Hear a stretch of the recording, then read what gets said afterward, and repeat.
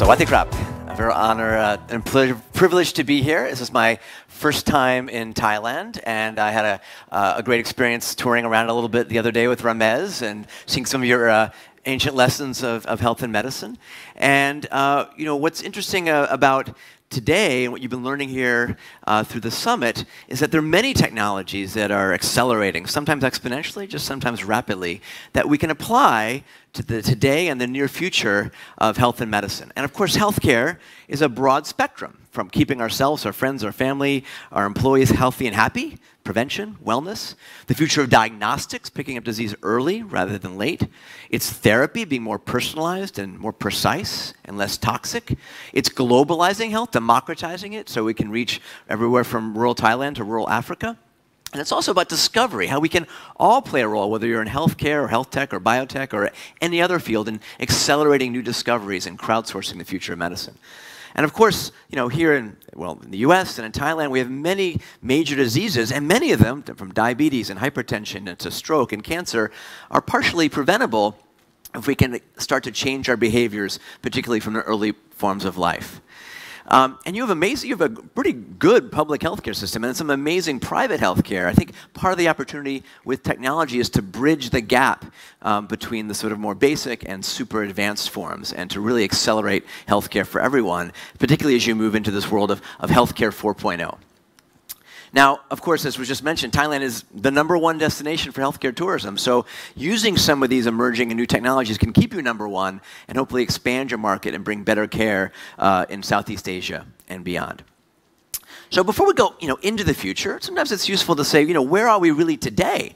I went to medical school at Stanford. I did my medical training at Harvard and Massachusetts General Hospital. I recently went back to visit Mass General Hospital for its 200th anniversary. Back in the day, there we were when we were young interns and doctors. And I went back to visit the ward, the part of the hospital where I was, a brand new doctor.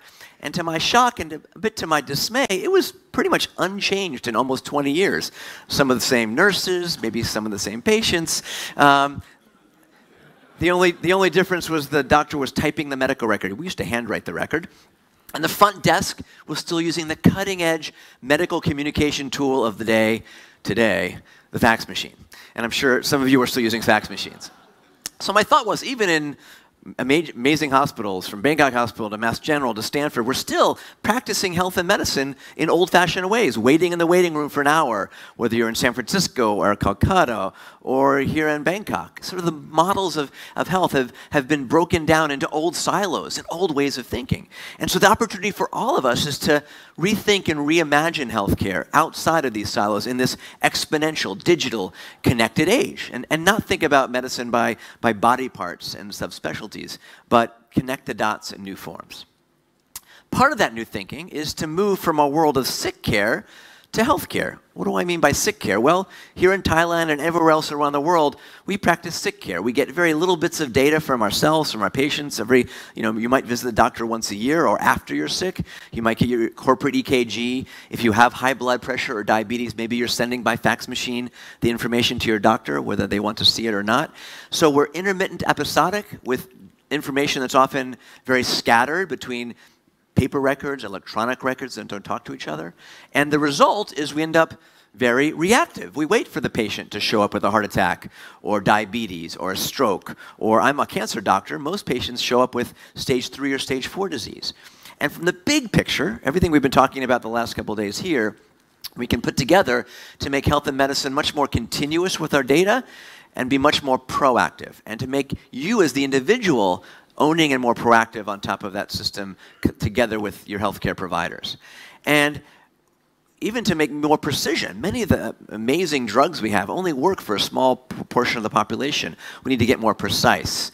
And as we move forward, move the needle not just to preventing disease, but optimizing our health and wellness. So as Peter talked about yesterday, 100 could be the new 60.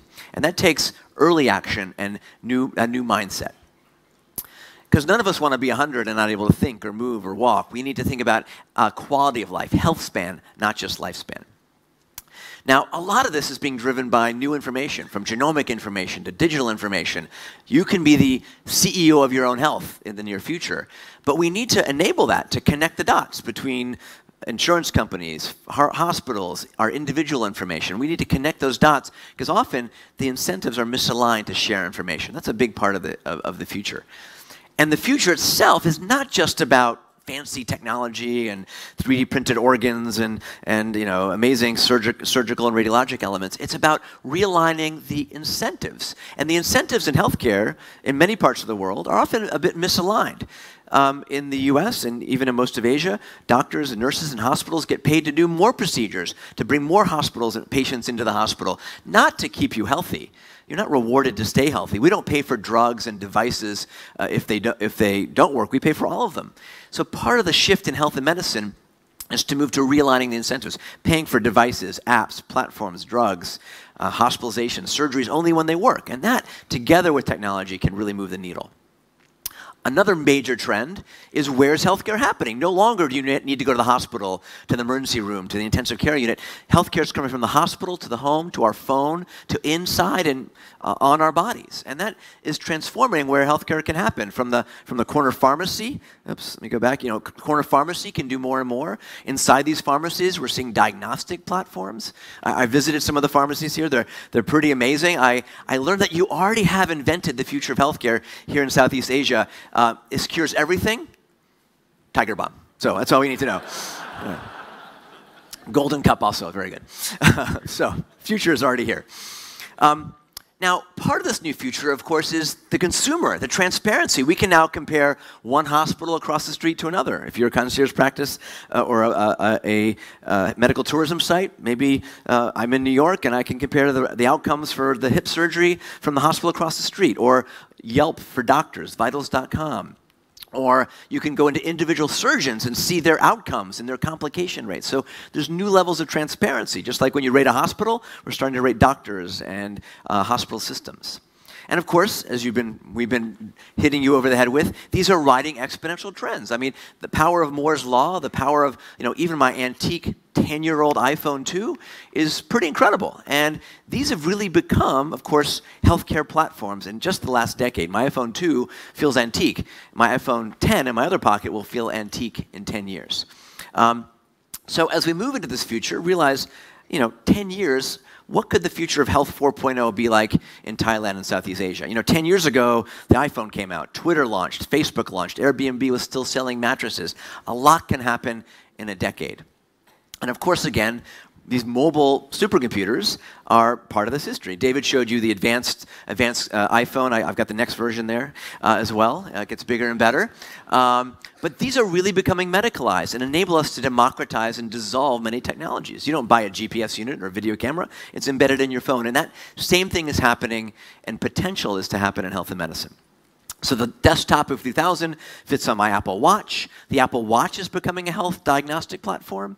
We're now seeing computers the size of a grain of rice, which are all, of course, becoming connected. We've heard it already about the Internet of Things. This is coming to the Internet of Healthcare, the Internet of medical things. And this won't be riding 4G.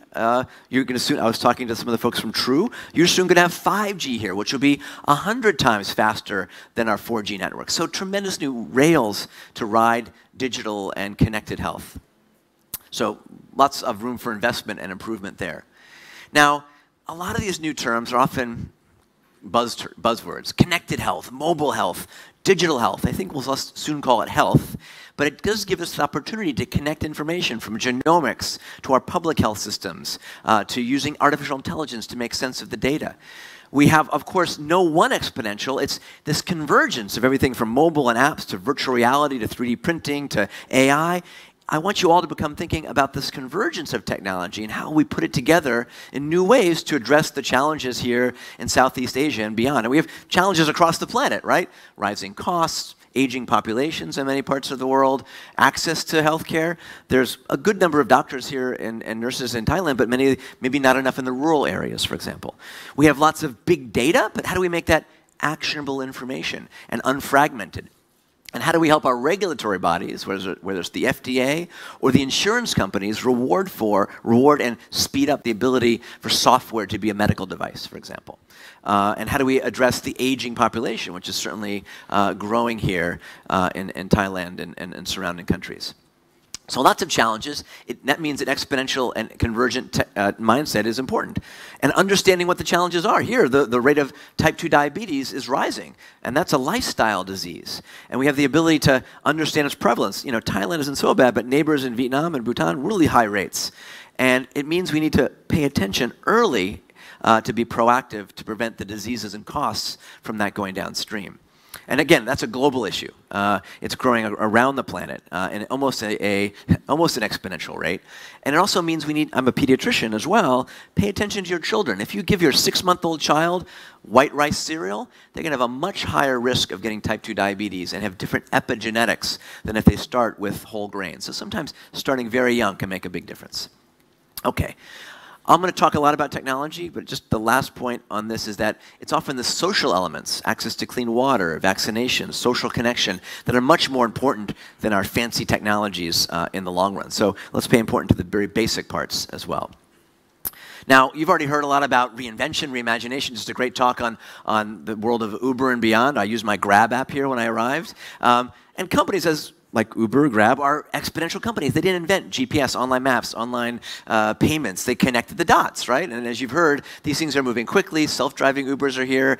There's even a fun platform out of Japan, Human Uber, developed in Japan, provides a way to attend events remotely using another person's body. It's surprisingly natural. So maybe next year's summit, you bring send your Uber passenger. And everyone wants the Uberization or the Grabification right now. You want to be able to press a button and get what you want. And that's even coming and being built by companies like Uber, where they have a platform where you press a button on the app and a nurse comes to give you your flu shot. Many folks don't get their vaccinations. So bringing folks to get care to them or bringing patients to the clinic is actually being built by companies like Uber and Lyft. That can connect the dots and improve outcomes. And now there's Ubers for bringing doctors to you or nurses. I'm not sure what kind of doctor you get, but you get a doctor. Also to deliver your pharmacy drugs. Amazon, as you've heard, is disrupting many fields, is now buying pharmacies, and is getting into the pharmacy business in the United States. Very threatening to the pharmacies. Soon you'll get your drugs by drone.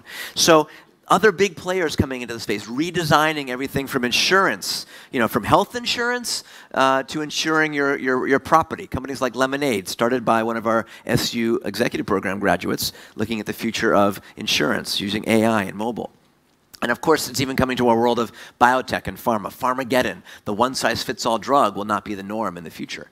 So you've heard a lot about this in the last few days. The takeaway is, of course, you want to Uber yourself before you get Kodak. That's all you need to remember from the last 2 days. One sentence. All right. So let's look at healthcare. I've been very lucky to be involved from the beginning with Singularity University. And what's interesting is lots of people from many fields come to SU. And we have many startups that have started there. At least half of them are focused on health and medicine in some way, and at least half of those were started by people outside of healthcare. So you don't need to be a doctor, biotechnologist, pharma person to start a healthcare company, but it takes a bit of a convergent mindset. And because most healthcare conferences are very siloed in cancer, oncology, pharma, 7 years ago we started a program, Exponential Medicine at SingularityU, where we bring doctors, patients, technologists from all sorts of fields together. We've now grown. We meet every fall at the Hotel Del Coronado. And it's pretty magical, just like in a room like this, when many people come together from different areas and you ask, what is the future of healthcare? From robots and drones to 3D printing, and experiencing that and sharing and cross-fertilizing lessons from even old lessons. This is from the head of innovation from National Health Service in London. Old quote, "The difficulty lies not in the new ideas, but in escaping from the old ones." What are the old ideas you have in your old mindsets related to your health, related to your companies, that you need to forget or get out of the way before you move forward? And so we've had many multidisciplinary groups from around the world come together at Exponential Medicine. We've even had the head of our FDA, the Federal Drug Administration, come to learn about how to catalyze new thinking and regulatory. So as you are thinking about change here in Thailand and beyond, you have to engage your government and regulatory bodies to get exponential as well. So hopefully some of you can come join us at Exponential Medicine this November. Okay. Let's dive into 4 areas. And you guys are exponential thinkers now. I'm going to talk very quickly. I'll give you a link to my slides at the end, but we're going to go fast. Okay. Health and prevention. Really important, because the big diseases are mostly caused not by our genetics, which are important, but by our behaviors, particularly over time. And that applies to many diseases, but bad sleep, smoking, stress, too much alcohol drive most of our costs and our conditions. So how do we get a handle on that? Here in Thailand, there's sometimes behavioral elements you can change, from the availability of sodas to less fried foods. How do we think about all these things to dramatically lower risk and change behavior? We know behavior change is hard, right? I'm wearing like 5 versions of wearables right now. Who has one on right now? Who has a kind of a Fitbit or trackable? Who else has one and you've lost it, or it's the charger, it's in your drawer? No? A few of you rest, right? Yeah, they're not perfect yet, but remember, we've only had Fitbits for about 8 or 9 years. And they're starting to be used in all sorts of interesting ways, in the hospital, out of the hospital. We can move from the sensors 1.0, the accelerometer on a wrist, to sensors 3.0, pills that have RFID sensors that can tell when you took your medication. We can measure almost every element of physiology and behavior in pretty amazing ways. I'm going to show you some examples. And of course, a lot of the big companies, from Samsung and Google and Apple, are all moving into making some of these digital devices. And these can give us insights into our steps, into our sleep. And they're shrinking exponentially to the point where we literally can have a digital tattoo track almost all the technology that used to require an intensive care unit. So what are some examples of what we can do today, and why is it important? It's one thing if you just have the data yourself on your watch or your phone, quantified self. Some of us are data geeks.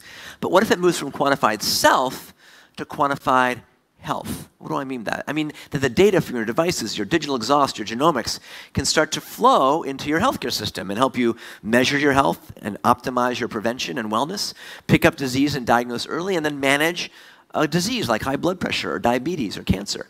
And that's starting to happen because we can digitize the scale, digital version. The next versions of the scales will not just track your weight, they're going to scan you and give you all your body measurements, whether you want them or not. But this can be another form of measure.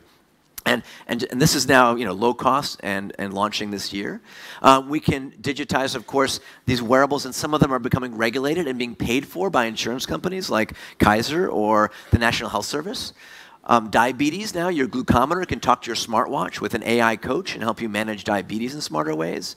Blood pressure, which is so common here in Thailand and beyond, can be measured on your watch and squeezes your wrist. But we don't want to squeeze our wrists anymore. That's old technology. We're seeing radar develop now that can essentially pick up real-time heart rate and blood pressure 24/7. So lots of new ways to collect data.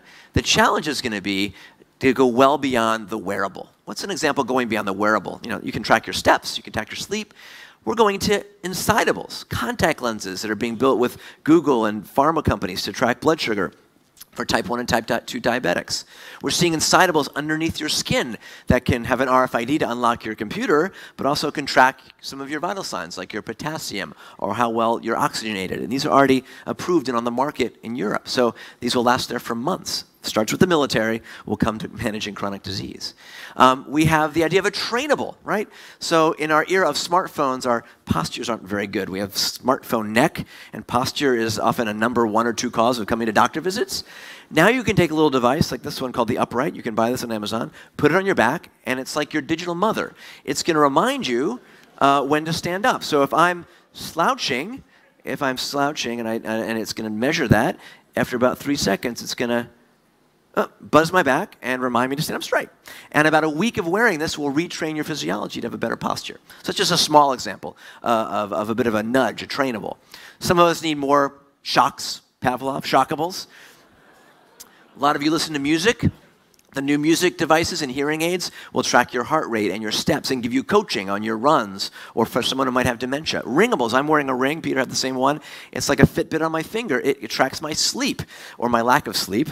Right now, I'm jet lagged. But you can get incredible data just from a ring. This is my data, my total sleep, my REM sleep, my sleep stages, how much time I'm in light, my resting heart rate data, and give me, hopefully, coaching to improve that. So sleep is so important across many diseases. Your mattress can sense your sleep. And if you need help, there's even robots being built to help nudge you to sleep.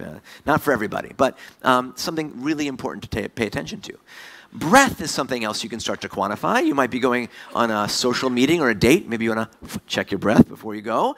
But now we're learning that the molecules in your breath can predict certain diseases, right? Breath is a biomarker. Dogs can smell cancer. Now there are breathables that can pick up early lung cancer or other metabolic diseases. In fact, I met a Bangkok-based company just yesterday, IonSense, that is building a platform to do exactly this here in Thailand. So we'll have new ways to track disease early. We can also track our sweat when we're running. We can have our socks that might measure our feet and if they have injuries, particularly important for diabetic patients. A lot of bad pollution in many parts of Asia. You can track that in many forms, but there's now even wearables that will track and crowdsource the pollution and maybe give you cues. Do you need to wear a mask today? Do you give your kids an inhaler if they have asthma? So new ways of collecting information. So bottom line, these will start to embed into our environments. You're not even going to need to think about being measured. But if you have a disease, like a tremor like Parkinson's, our wearables will pick that up. In fact, the next version of the Apple Watch has a Parkinson's app to pick up tremor and help you prescribe medications in a better way. Food, we heard a lot of great work about the future of food. You can measure your food. Does it have peanuts? Does it have how many calories? So you can measure input, and you can measure output. Very important data there. Seriously, it can be very important. And of course, we want to have wearables that are also protectables. Maybe your grandmother had a hip replacement, has a risk of fall. She can wear an airbag to protect her from a fall. So well beyond the normal wearable. Bottom line, we can extend these technologies across the healthcare spectrum to a young pregnant mother to track her health and the health of the baby. And when the baby is born, maybe their temperature, how much milk they're drinking. Or measure the baby with a camera embedded with artificial intelligence so you can tell whether they're moving, how much they're breathing, their respiratory rate, analyze their cry, right? That's a lot of data. Do you want that data? Do you want your diaper to tell you certain things? That's actually not science fiction. When is it going too far? Again, just having data isn't enough. We need to make sense of it. It needs to become integrated. We don't want to be wearing 10 different devices and have 10 health apps. We're starting to see them become integrated so that you can be empowered to own your information, to share it, to have an AI coach and a real coach make sense of that going forward. Now, a lot of these technologies today are still one size fits all. You know, there's a digital divide. You've got a young population in many parts of Thailand and Southeast Asia. They have a different way of connecting to healthcare than, let's say, a baby boomer. And if you're a company, you need to think about how do you communicate health information? What is the user interface? How is it different for a millennial and a digital native versus someone older? So sometimes we need to think about applying these with the right language, culture, incentives based on someone's age, personality type, and beyond. And because these are becoming embedded in our consumer devices, there's now a lot of power to align incentives. I met one of the insurance companies here. Now they're giving lower insurance premiums if you are lowering your blood sugar or going to the gym. So lots of new ways to leverage behavior change and personalize those incentives. Some companies are giving away Apple Watches based on your data. Now, as we move into this future, one of the important areas to tackle is mental health. Mental health is in an area that's not improved very much. In fact, in the US and many parts of Asia, suicide rates are up, and depression impacts millions of our friends and family. And we've heard, big publicity about suicide rates. What can we learn, and how do we leverage these technologies across Asia and across ourselves, our friends, and family? We can now use some of our digital exhaust to pick up who's getting depressed from Instagram, maybe changes in an Instagram filter, or how much someone is texting or moving can be detected by and be used as a way of identifying folks at risk.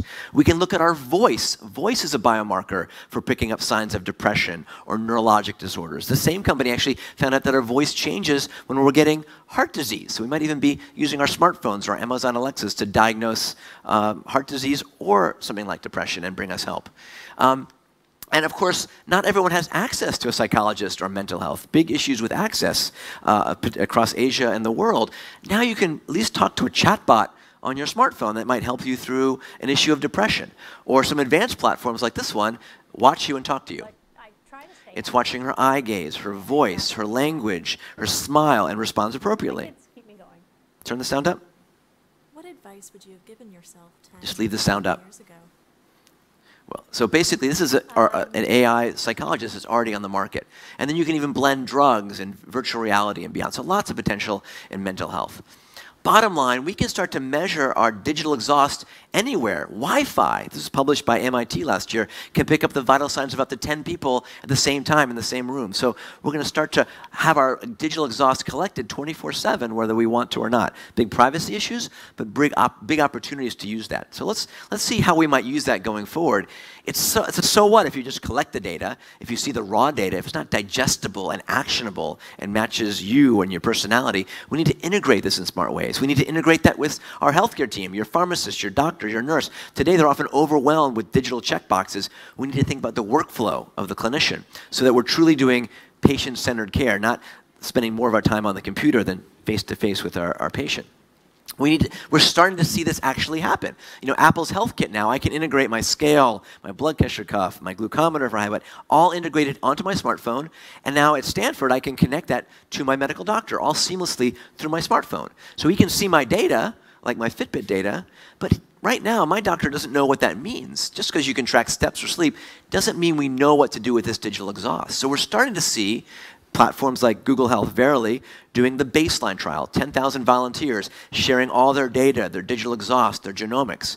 The National Institutes of Health in the United States just launched All of Us, 1 million volunteers from across different ages and social and economics and races sharing their data. Could you do something similar like that in Thailand or across Asia? Because a lot of the data we have about drugs and beyond often comes from a European, Caucasian population. We can start to crowdsource that here and around the world. And we're starting to see the blending of our personal mobile records and our actual health records. And then we need to incentivize connecting those dots.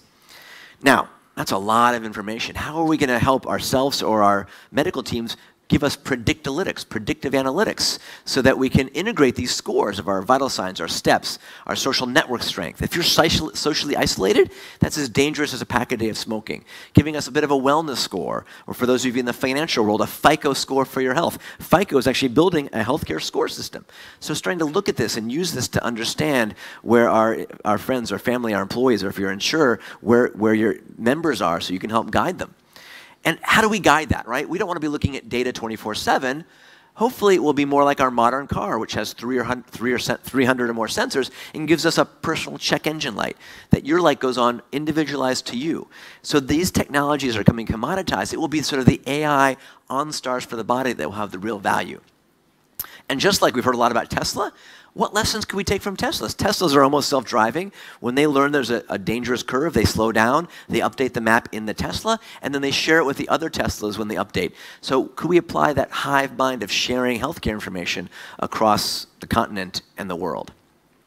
Now, part of this is a lot of data and information, but we know behavior change is really hard. You're supposed to exercise more, eat less fried foods. Behavior change is hard. We need help. Coaching. There are now digital coaches. One popular in India, for example, is Goki. There's one called Vita, giving you coaching for diabetes or just losing weight. You can download platforms like Omada Health for pre-diabetics. Instead of waiting for someone to become an expensive diabetic, put them on this platform, put them in with a social network group. Folks lose weight together in a social context. And that can be very cost effective. We're seeing apps like Lark, which can coach you through your diet, your exercise, and remind me that I'm jet lagged and to go to sleep early. We can see these coaches come into virtual platforms with a nurse or doctor that might look like our nurse and doctor and give us better insights. Home robots are coming to assist the elderly or even folks with normal elements. But you know, we don't need a fancy robot. We're already in the era of virtual avatars, which will become more and more emotionally attuned and personalized to you, right? They're not real, but they'll feel real, and they'll be real enough to help you change your behaviors. We're already seeing that. Amazon Alexa and Google Home, they're basically becoming health coaches. How much insulin should I take? Alexa, help, I've fallen, I can't get up. Google Home, make me my doctor's appointment. These are already being used as major platforms, as voice, as an interface for health and coaching. And these coaches may show up in your mirror in the morning. You'll see you and your health score, and you'll see you of today. But what if you looked in the mirror, you didn't see you of today. You saw you of tomorrow. You of tomorrow. You're exercising. You're doing your big workouts. What if you keep having sweets and donuts for breakfast? You of tomorrow, right? And if you can see yourself now and 1,000 sweets, donuts later, that could be powerful change, right? Or many folks in Asia still smoke. What if you could show your teenager who's smoking what they're going to look like 10 years later, the effects of smoking? That can be a powerful change. That's the power of augmented reality. Or if you spend too much time on Facebook, what will happen? So these are all tools that we can use. So speaking of convergence, augmented reality is an amazing example of convergence. These are my antique 4 or 5-year-old Google Glass. These were not yet a big hit in the consumer side of the equation, but they're a really useful tool for surgeons to see data, for doctors to see information. We're seeing augmented reality being used to train children with autism to recognize faces and smiles. We're seeing augmented reality platforms being like Microsoft being used by doctors and nurses or for medical education. So you can take a medical student anywhere in the world and they can learn anatomy in powerful ways. So we're going to see really impactful ways for augmented reality to change your understanding, to take a surgeon now and enable them to look at your back and maybe do a more precise, more safe, more accurate surgery by layering in your CT scan data and then guiding you through the actual spine surgery, for example. So this is being built out. This will be the future of surgery. It's already being used in some early versions. Or, for example, in a neurosurgery lab, we'll be able to overlap your MRI data. Lots of powerful ways of blending this together. And part of that can be used for behavior change. I'm going to have my volunteer, Jeff, come on up here. We're going to do a little checkup on him right now. I have my magical new version iPad. Let's stand here in the light. Let's do a little check. Take your jacket off, please. All right, this is a full exam. All right, let's take a look. Let's turn this around here. Let's see. Oh, look, I've got a nice view of him already. Let's see. I know what you had for breakfast. I know what you did last night. Okay. And we can take a look at his heart. Jeff has a very good heart. We can see the 4 chambers of his heart. If you can all see that around the room. This is augmented reality. All right. Thanks, Jeff. You check out okay? I'll send you the bill. Slides back. And this is an example, again, of being able to engage folks. You know, kids can get involved early, understanding their anatomy. My 3-year-old son, Leo, now knows where his heart and lungs are and why they're important. So he's engaged in his health information. If you're a medical student, or you can start to study with augmented reality instead of just having a textbook. I spent many years as a pilot and a flight surgeon in the Air Force. And we use augmented reality when we fly. We have the heads-up display, which gives us data about where the bad guy is, if he's shooting at us, or if there's bad weather or about to hit a mountain. It will talk to us. Tells us to pull up. What if we use augmented reality for behavior change? Same way, you see your breakfast in one way, you see your breakfast now in a new way, you get another little hint. Pull up. Pull up, it says. Pull up. So now, again, we've already been using augmented reality as a healthcare game. Pokemon Go got people out of the house. We're seeing, of course, the next generation iPhones and other smartphones going to be embedded with VR and AR. So watch that space. Now, of course, there's virtual reality. How many folks here have tried full-on virtual reality? Who's tried it? Not that many of you. Okay, well, there's the expensive versions. Then there's the cardboard versions. You all should do that. It's nothing more fun than to take grandma and let her ride her first roller coaster because VR feels virtually real. So you can do some fun things. And now there's a $200 US, Oculus Go. These are becoming democratized and cheap. And then you can do fun things like this with your grandmother. Not very nice. And start to use this in an educational way to learn anatomy, for example. Or for therapy. We can take folks who have burn injuries and put them into a cold environment where they throw snowballs and they use less than half the amount of pain medications. We're seeing this being used in physical therapy to get people engaged on top of their physical therapy and tracking it very objectively to help them improve after a surgery, for example. We're seeing it be used in hospitals. You might be going into a surgery, you're scared. You can go to the beach before your surgery, and that can lower stress levels and improve outcomes for almost for free. We're seeing virtual reality being used. I used it on an airplane for meditation, mindfulness training. All these things are basically here. And again, education in general is going to be transformed, but particularly medical education, where if you can walk into your own heart, or if I'm a surgeon and I can walk into my patient's heart, very transformative ways to learn and rewire your brain as we move forward. And this can democratize surgical education. In many parts of Asia, there's not access to a surgeon at all, or it's very difficult to access surgical education. We have a shortage in many parts of the developing world of surgical care. My friend Shafi Ahmed is a surgeon in London pioneering virtual surgery. I was in London with him 2 years ago. He did the first live stream VR surgery. 5,000 people were watching in real time the surgery using Google Cardboard on their smartphones. He's also pioneered the way to do Snapchat exams. So they're watching folks in real time. He can basically record his exams. I have my Snapchat goggles here. I can now video you all, right? This is, consumer technology, but being used for medical education. And now they're even doing, avatars, social VR, where you can bring in other surgeons to help you and coach you in an operating room. So new ways of blending virtual augmented reality to coach and improve medical education. And of course, what you want to go with this is the full-on VR simulation. If you have a fractured leg and you have a strange fracture, you want your orthopedic surgeon to practice beforehand. So they go into the virtual operating room, they have the virtual actual instruments, they see your virtual leg, and they practice the procedure, maybe multiple times on you. And it could be an orthopedic issue, it could be a cancer surgery, it could be a neurosurgery. This will be transforming how we do medical education and beyond. So instead of see one, do one, teach one, see one, sim one, simulate until you get it right. So I've already thrown a lot of technology at you. A lot of this stuff already exists. I'm always asked, which one do I get? What blood pressure cuff works? So this summer, I'm launching a new web platform, digital.health. That's the website. So if you're looking for tools and technologies for you or your systems, come join digital.health, and we'll hopefully democratize this around the planet. Now, what about genomics? We heard a bit about genomics yesterday. The price of sequencing coming down at twice the rate of Moore's Law to about $100 US, soon maybe $10 US. What do you do with that genetic information? How does your doctor make sense of it? How do we use it to understand the genes of longevity so we can understand who's likely to live longer or use the information from that to improve longevity?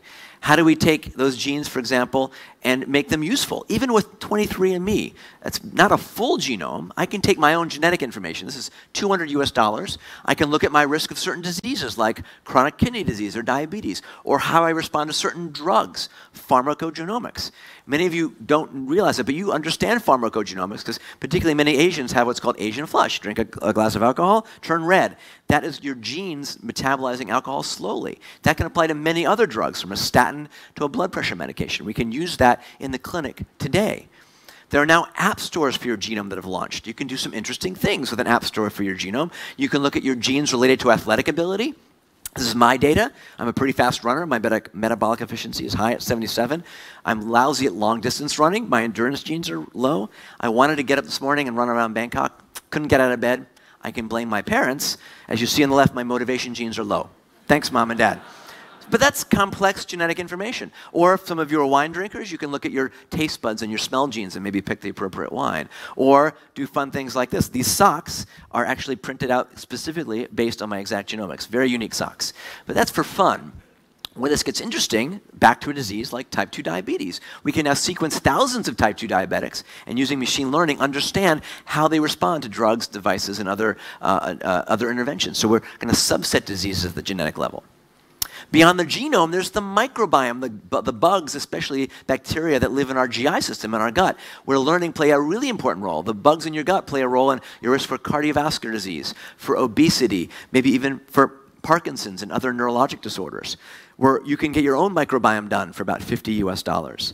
And this gets really interesting when we can start to do microbiome transplants called fecal transplants. Not very appetizing, but you can reboot the bugs in your gut to cure disease or maybe lower your chances of obesity or other issues. And now we're starting to put this together so that instead of selling someone to just do a diet, we can look at their microbiome, their genome, and other data to prescribe them a very specific diet. In San Francisco, there's a company called Habit that will do all those tests and deliver food to your door specifically based on your genomics and other information. So this convergence is really getting interesting.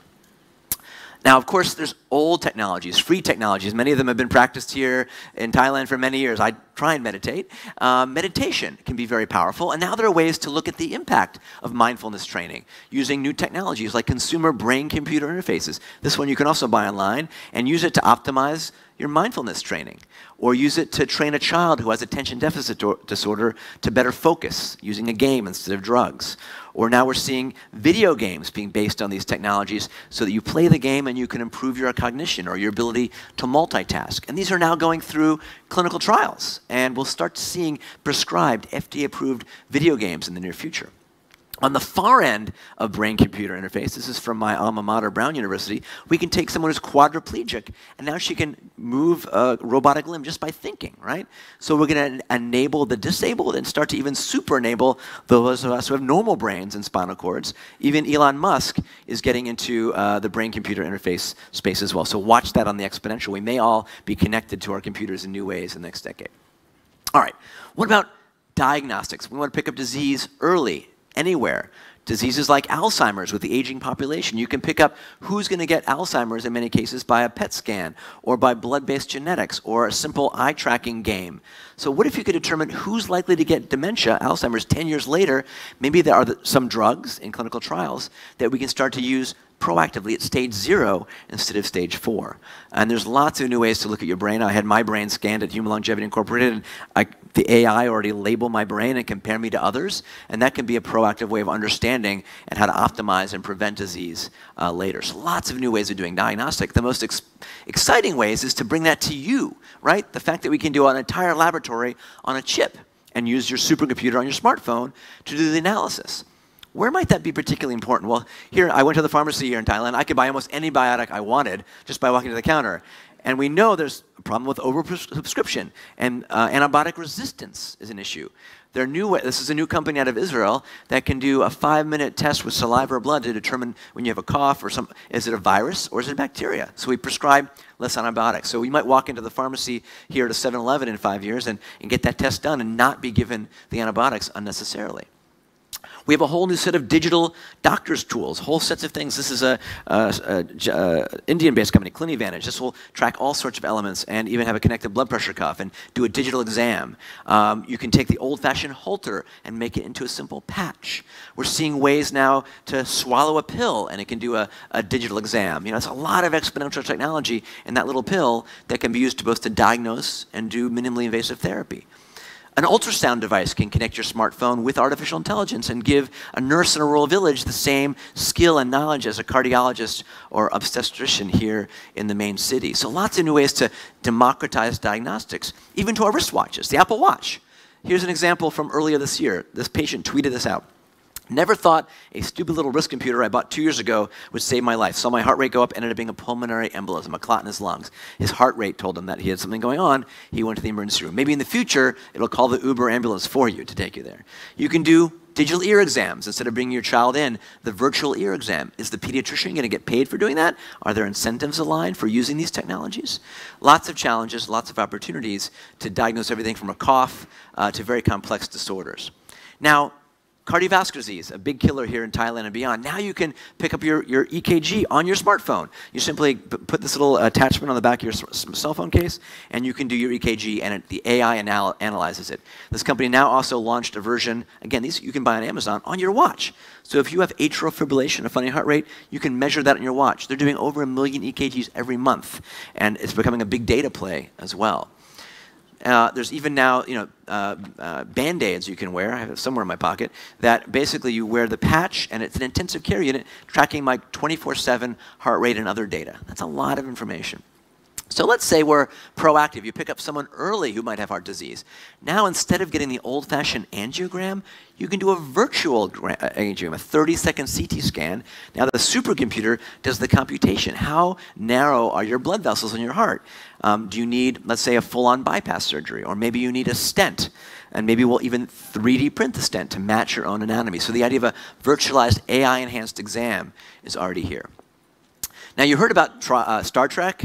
I worked with Peter and the X Prize to design a new Star Trek-inspired medical tricorder X Prize. We had over 300 teams enter this competition to make a diagnostic device that you could have in your pocket to do what you used to require a doctor to do. One of the companies built this one. This is the SingularityU Scout. It'll pull down my temperature, my oxygen saturation, my blood pressure, talk to IBM Watson on my smartphone. They also developed smart ways to screen for influenza, for example, or urinalysis. You don't need to bring the lab to the urine to the lab. You can dip it, and your smartphone can take a picture and analyze your urinalysis. So new ways of, again, democratizing at low-cost diagnostics.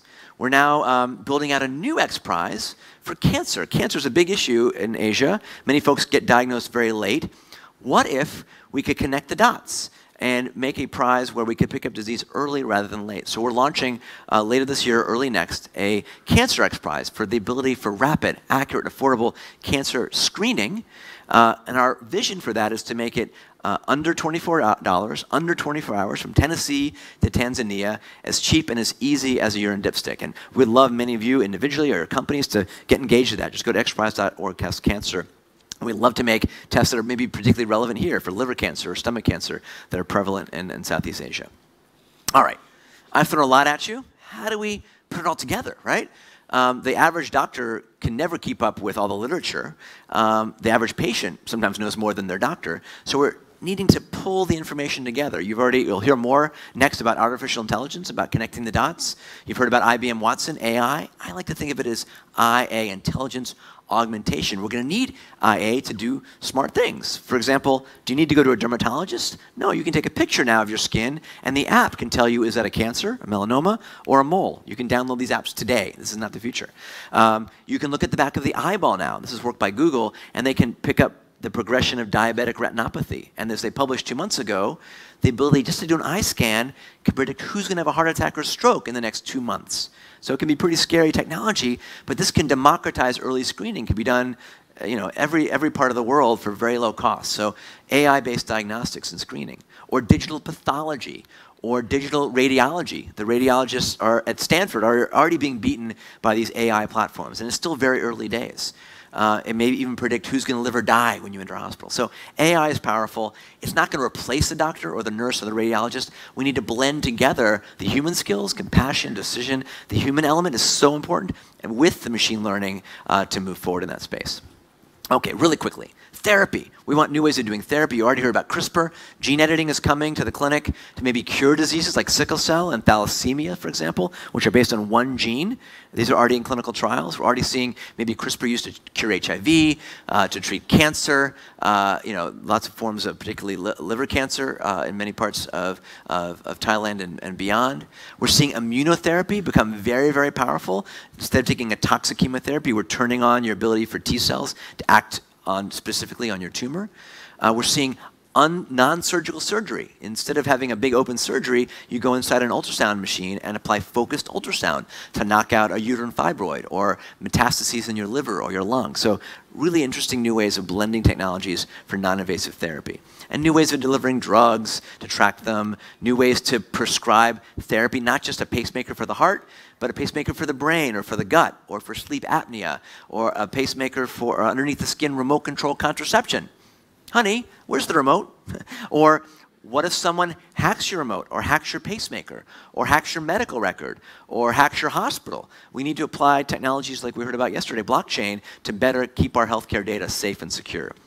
And then finally, this is all going to shift the medical practice, right? You can prescribe an app for a disease. You can prescribe a virtual visit. You can do a digital checkup from almost anywhere. These might be in your corner 7-Eleven where you go into a health pod and it does a lot of screening and scanning, and then you get the drug or therapeutic right there.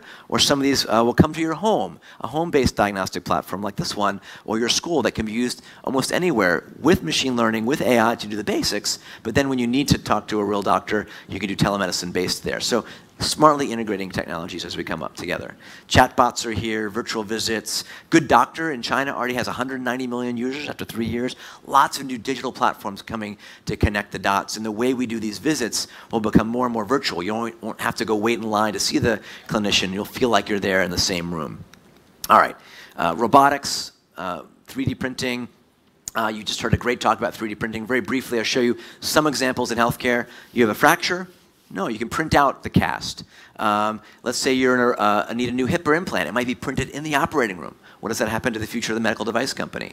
One of our SU companies you heard about, Made in Space, built the first 3D printer in space and printed the first medical objects, including the first splint for an astronaut who might have broken their finger. So remote ways of printing therapies. And then you might even think about printing organs. That's kind of far into the future in terms of actually something we can use therapeutically. But we're seeing the ability now to use gene editing to modify the pigs of, let's say, modify the hearts and the bodies of pigs. So you may need an organ transplant, and it might not be kosher, but you'll take it from a pig because they're really moving quickly into the clinic to humanizing pigs with human-based genes to give you the opportunity of an organ transplant. All right, my last 1 minute. My time is up. How do we globalize this? We want to bring healthcare around the world and optimize it for everyone. Internet of Medical Things can pick up pandemics and diseases early, you know, the markers of Ebola or H1N1, and that can be used in powerful ways. We can, again, as you heard, democratize medical education with Google Loon and opening up internet access from rural Africa to rural Thailand. We can start to provide drugs and devices to remote regions in rainy season or after disaster. And this is being done now in Africa. 1,000 clinics are being linked together by a drone that can, for example, deliver a vaccine or a blood product within 10 minutes. So many powerful ways riding exponentials. Drone defibrillators, and with the traffic here, you're going to need drone ambulances pretty soon. All right. My last point is discovery. We all can be partners in this healthcare future. We can all join clinical trials. You can download a clinical trial, be part of that trial, measure your data, crowdsource it. And just like 10, 11 years ago, we still drove with paper maps. Now, what if we had a future of healthcare that was crowdsourced maps of health? Just like we can build a map of Rome in a day based on driver data, we could build a healthcare map for Thailand, Southeast Asia, and beyond, and gives us a better way to get to where we want to go in bad traffic or beyond. So that's sort of the takeaway. We can all not just be organ or blood donors, we can all be data donors, and share our information. So to sum it all together, a lot of the themes you heard here at the summit can be leveraged together and converge to impact the future of health and medicine. It's no one technology, it's how we put them together. And I hope, with all of your help and your insight and new imagination, we can move and be like Wayne Gretzky. Don't think in 2018, skate to where the puck will be with health and medicine. And if we do that together, we can all really move to the future of healthcare. From sick care to healthcare, from one size fits all to personalized. We can move from this reactive, siloed sick care model to an era of true continuous, proactive, and participatory healthcare. It's up to all of us to get out of our linear mindsets, not to predict the future of health and medicine, but build it together. So with that, thank you for your time. And if you want a copy of my slides, text your email to the number. Thank you very much.